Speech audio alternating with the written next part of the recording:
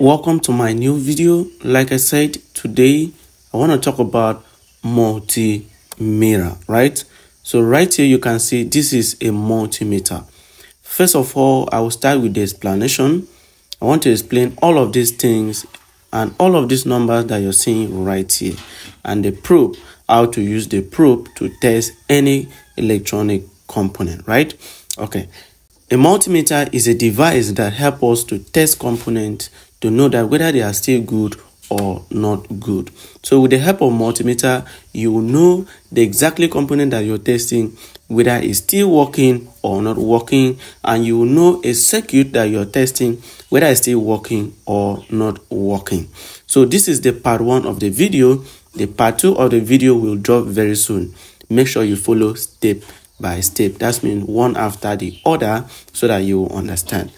Engineers, please, if you have any question, you can let me know in the comment section. I'm ready to answer your question, guaranteed.